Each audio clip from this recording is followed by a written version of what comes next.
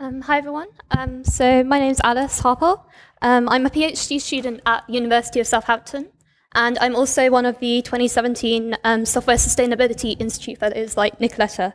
And I'd like to talk about testing scientific codes.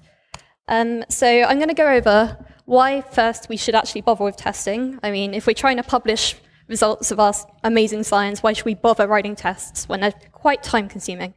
And I'm going to go over what we should actually test when we write our tests, and finally go about how we should actually go about writing these tests. Okay, so first, why should we test? So I'm an astrophysicist, hence the stars at the start. So I have a physics degree. And in my physics degree, we had lots of courses on experimental methods. So I was really taught how to how to make proper experiments and have rigorous testing. And experimental science, you don't trust results unless you've really demonstrated you've followed the scientific method. So you've shown to the best of your ability that your results are accurate, that they are reproducible, and that they are reliable. And if you don't have this, no one is going to publish your amazing results. No one's going to trust it, hopefully, though maybe not after the keynote we heard earlier. That always happens. But in theory, that's what happens in experimental science. In computational science, it amazed me. So I'm quite new to the field, and when I arrived and started reading papers, it amazed me that people don't do this. When really, it seems to me, if you're doing computational science, your computer is your apparatus, and you're performing experiments. So really, we should also be following the scientific method, and we really shouldn't trust anyone's results if they don't have proper testing in their codes, because it's not good science. Okay, so what should we test?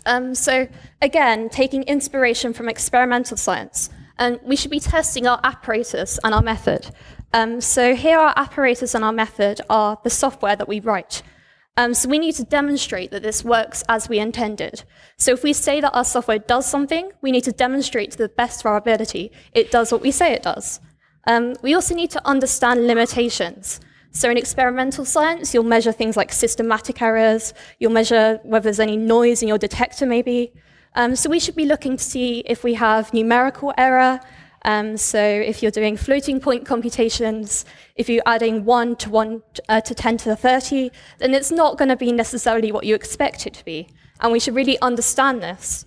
Also, we need to understand that if we use an algorithm, it will have a certain accuracy.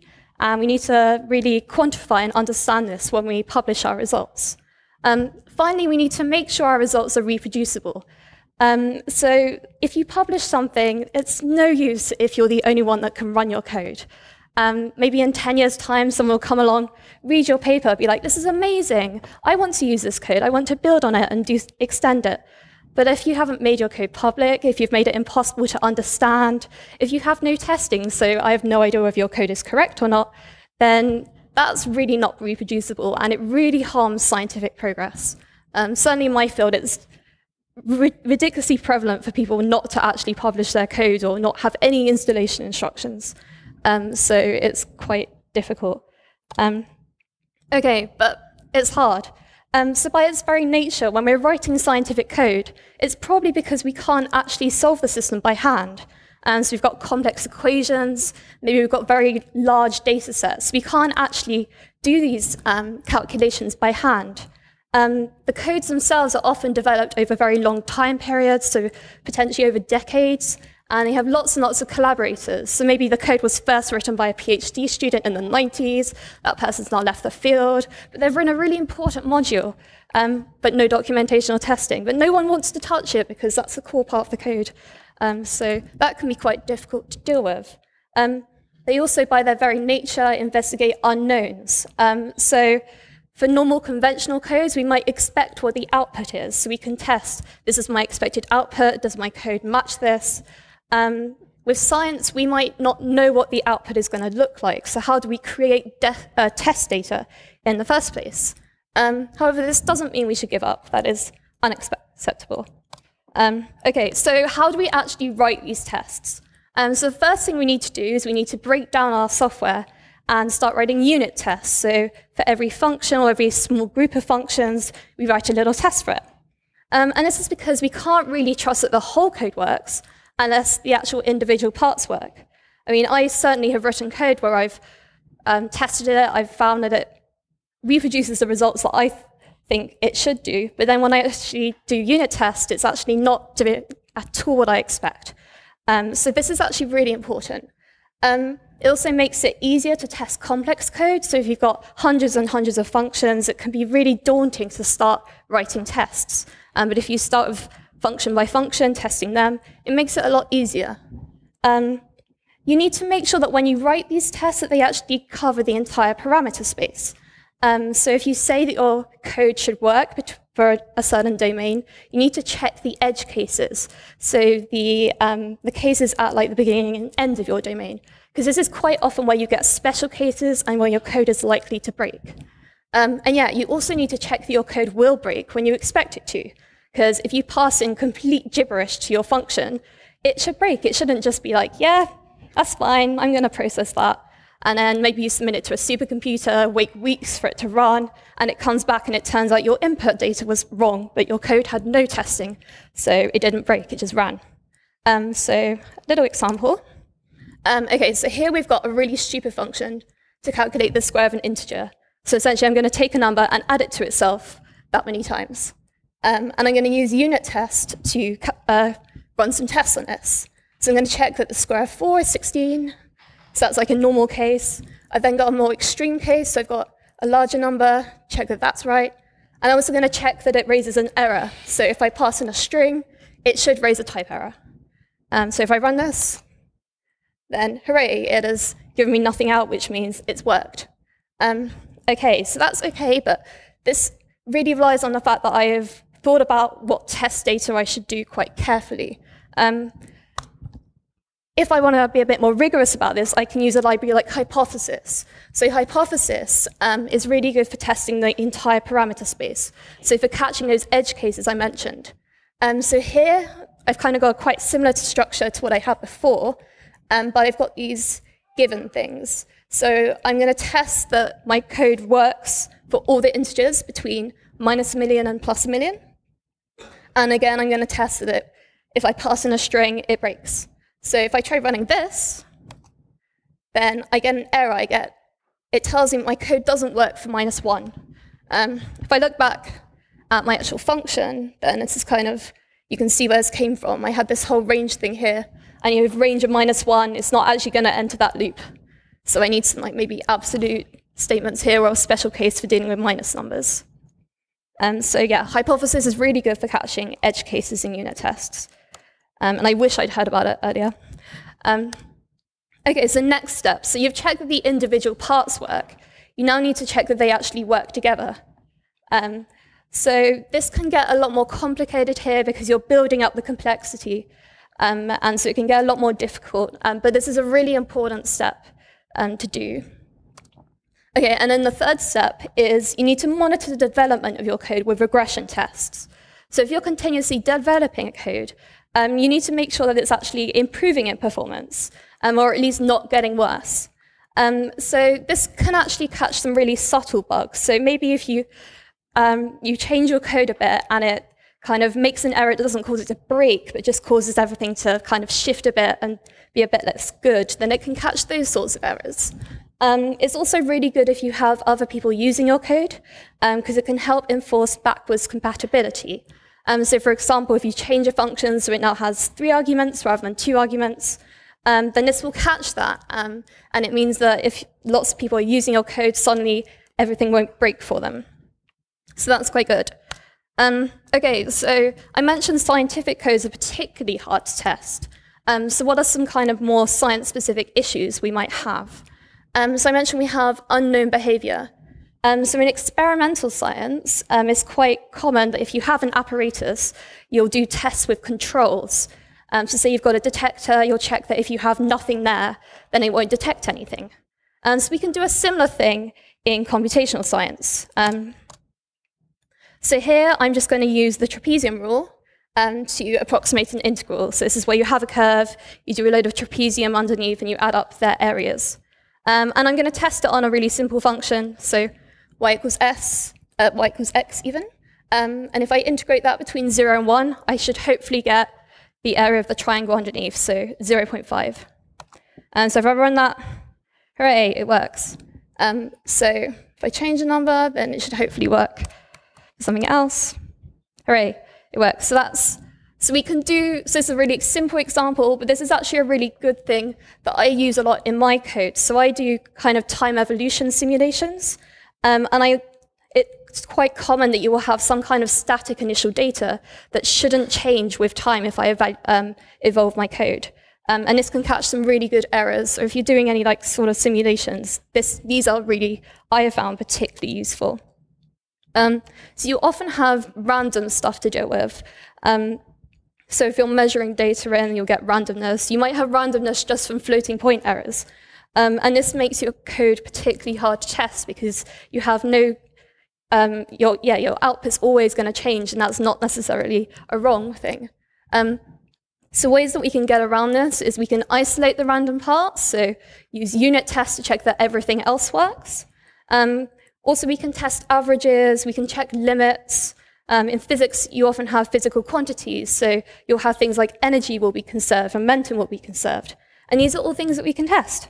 So if you go to another example, I'm going to generate a load of random data here. So these are just a load of random numbers, and I'm going to run some function on it. So I'm going to square the number and times it by its sign.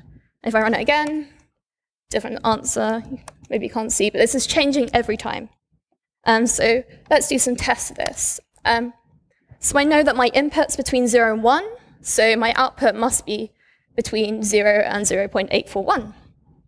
I can also calculate the average and check that that's correct.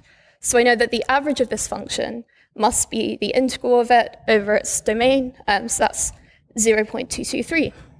So if I run this test, then hooray, my function has the correct limit, so it's between 0 and 0.841, and it's got the correct average.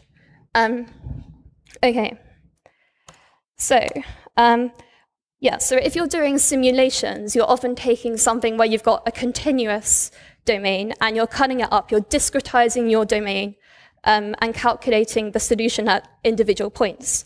And this will cause errors to appear. And in theory, if you make your resolutions, or if you cut up your domain into finer and finer pieces, you're approaching a continuous solution, and so the accuracy of your solution should improve. And the order at which this improves, so how quickly it improves, should be, in theory, the same order as the algorithm you've used. So if you use an algorithm which should converge at order resolution size, then it should converge around the same resolution. And if it doesn't, that means you've probably got some kind of systematic error, or you haven't implemented the algorithm correctly. So again, this means that you won't get an answer that's wrong. It's just not as accurate as you may think it will be. So we can do tests for this. So here I've got an array where I've got a load of different resolutions. And again, I'm going to use the trapezium rule to calculate this. And I'm going to calculate it for a load of different resolutions. So I've got different numbers of trapezia that I'm using to sum up and find the integral. So if I run this, then I get my array. And then if I try plotting the errors in a log-log plot, then these points here are my errors. This is my resolution. And here I've plotted h squared, so the square of the resolution, because I know that trapezium rule is order h squared accurate. And you can see here quite clearly that these are the same slope. So this means that my order of convergence of my code is the same as the algorithm. So this really points that I've implemented the algorithm correctly. Okay, and last point here is that for numerical error, because we're always going to have floating point errors, you can't necessarily check equality. It's better to check that it's close.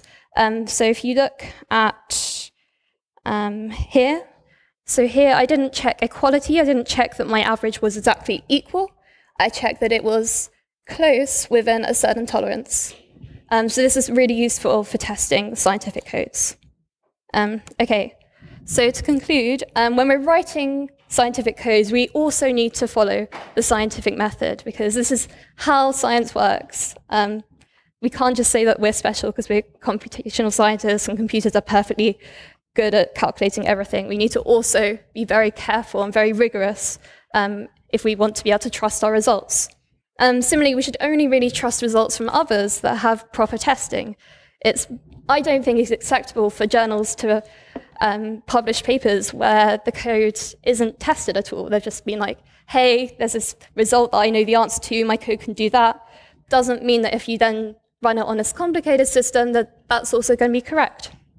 Okay, so to finish, if you want to read anything else about this, I recommend going onto the Software Sustainability Institute website, because they've got a load of information here, and they're really pushing lots of these sorts of concepts. So thank you for listening.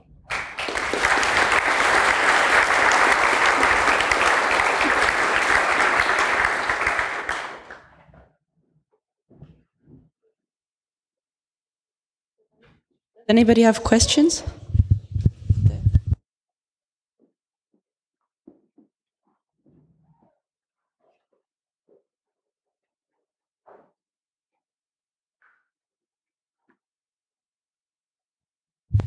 Yeah, two comments.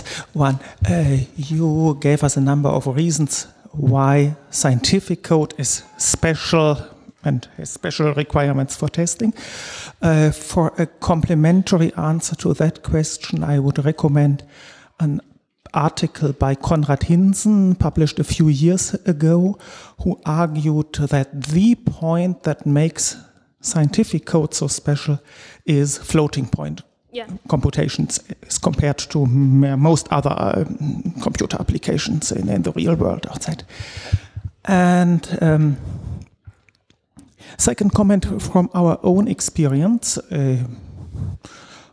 project of moderate, of middle size, say 10 man years so far, we gave to students who came in our group for 2-3 months the task, write us some tests, because we thought that's an easy way to get into the project and to do something productive.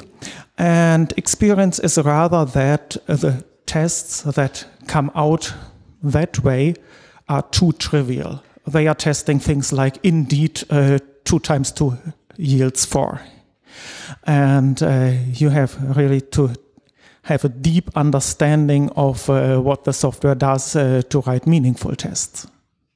Yeah, that's entirely the problem, I think, because the codes are so complex, it can be really difficult to even think of all the different things that could possibly go wrong, or really think about the testing and how best to test it. But I think certainly starting with unit tests, because now, whenever I read papers about code, I always go to try and find the code itself if it's actually published, and actually look at the testing. And I very rarely see unit tests. So I think even just starting with that would be a great first step, certainly in my field.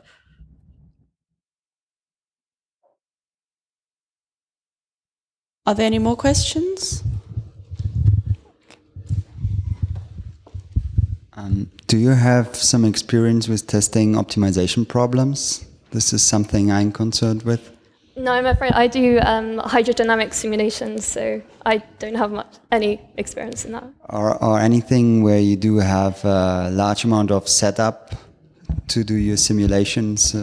So, I mean, unit tests are very nice if you do have small functions that you are aware of that have a deterministic input and output, but as soon as it grows larger, the overhead for setting up one test grows as well. Do you have some experience with that? Yeah, so I do somewhat, most of my work at the moment is with large HPC codes, and for that you have, even to set up the code, it takes 20 minutes even to compile it. So for that I find the most useful kind of tests are the things like controls, so testing that my simulation for simple data will produce the correct answer. So yeah, again, it's really hard to think about a proper testing and the ways to approach it. But I think thinking from a more scientific point of view and taking inspiration from experimental science, definitely I found has helped improve my tests so much.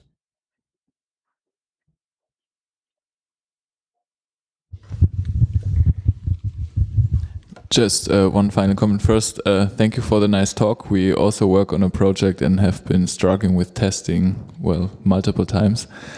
But what we observed is that thinking of tests is also deepening your understanding of the things you work with. So you're nodding, so you also had the same experience, right? Okay. Yeah, that's something also we came up with, that you actually understand how it works. Yeah, okay. I see in your face that you had the same experience. Thanks. Yeah, so I mean, I wrote a code like at the beginning of the year, and I thought it seemed to be working perfectly. And then I started writing a few more unit tests and found that it just wasn't doing at all what I thought it was. And by actually really writing and thinking more carefully about what I was testing, I really was able to probe the actual behavior of it.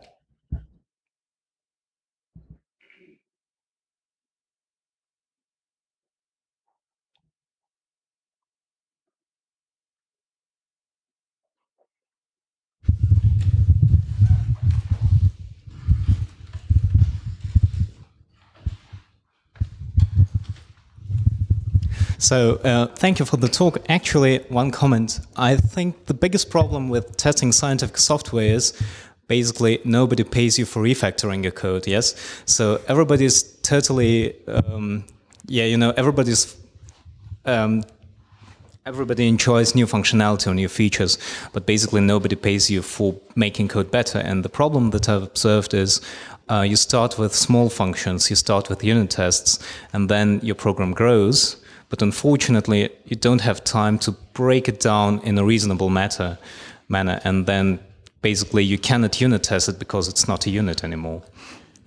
So I think that's another difficulty in scientific software.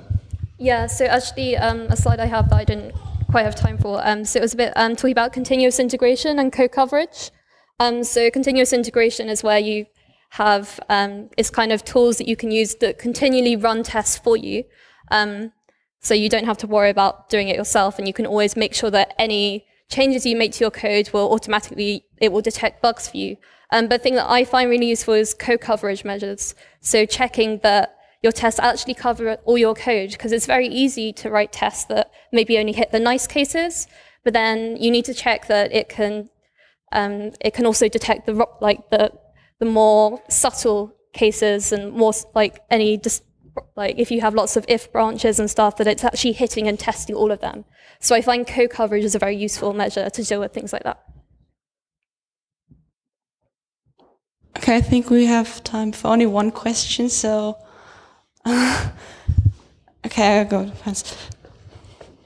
So if you could keep it short, that would be nice. Yeah, thanks for the great talk. Relating to the previous comment, I found that the language choice also makes some difference in code quality and the ease of testing. And just as you said, you might have if branches that never get evaluated until they do, and then they break. So that's one of my main sort of concerns, especially with Python, since it's an interpreted language. How would you feel? Do you know of any static analysis tools for Python that would be sort of covered by compilers in other languages with static typing and other sort of safety features? Short answer, no. I mean, I do use this co-coverage tool, so co-cov with my Python code. But yeah, sadly, I don't know of any off the top of my head. Sorry. Flake8. Okay.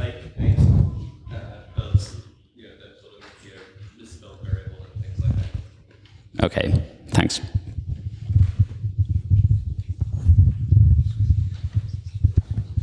Well, I think that concludes this talk, so thank you very much.